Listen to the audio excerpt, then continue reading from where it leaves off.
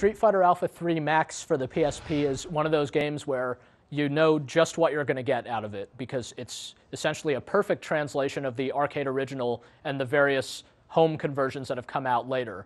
So it's got a ton of different playable characters and a ton of different modes of play, and you've got it in the palm of your hand, so what more could you ask for if you're a fan of 2D fighting games? The Street Fighter Alpha series, of course, started off as a spin-off of Street Fighter 2 and reintroduced some of the same characters and some new ones, but over time, by the time Alpha 3 came out, it had assembled basically everyone from the Street Fighter 2 era, along with most of the Street Fighter 1 characters and a whole bunch of other characters. So now you've got nearly 40 different characters assembled all in this one game. You could play it pretty much however you want. When you get to the main title screen, it's almost overwhelming how many different options there are. But you've got all the standard stuff like your arcade mode and your versus mode and your practice mode, and you've also got some really cool stuff like dramatic battle that pits two characters against one, and reverse dramatic battle where you get to take on two opponents at the same time. Better still, this version of the game adds characters not previously found in versions of Alpha 3, so you've got guys like the Stick Fighter Eagle, the Kung Fu Master Yun, and a couple of others thrown in here for good measure, and the more characters the better. What's pretty surprising about this version of Alpha 3 isn't just that all the content is crammed in here, but also just that it looks surprisingly good, even though a lot of the presentational elements date back to just years and years ago. When you squish it down to the PSP's small screen, everything stands out in razor-sharp detail, and the action is fast and smooth and just really looks pretty impressive.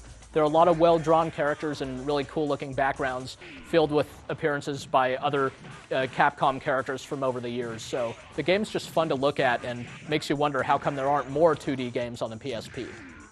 The other thing is there are just a lot of different ways to play this game. In addition to all the different modes and characters, you've also got different fighting styles for the different characters, which determine the kind of super moves that they get to use and some of the other characteristics.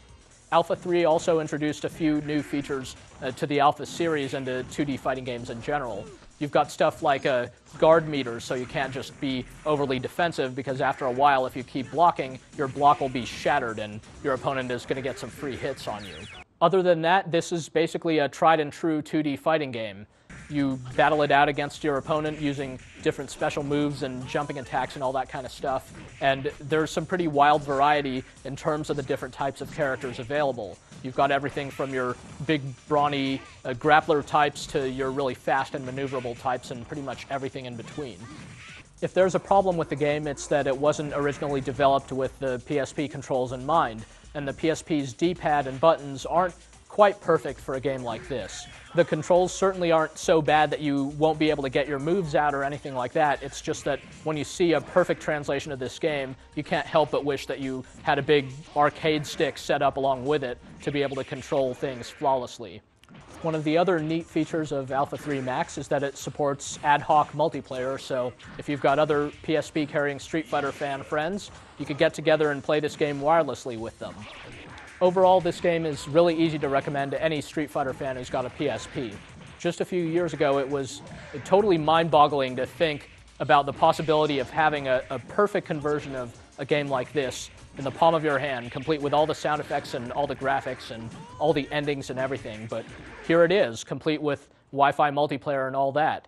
All you have to do is kind of work your way past some of the PSP's control nuances, but at that point you'll have a Street Fighter wherever you want to go, and that's pretty darn cool.